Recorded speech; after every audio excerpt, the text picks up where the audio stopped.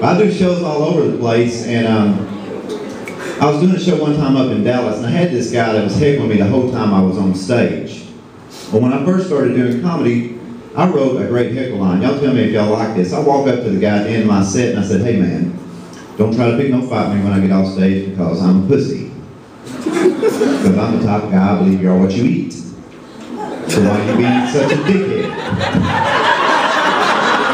Good job, man. Oh snap! I went redneck gangster on that motherfucker, didn't I?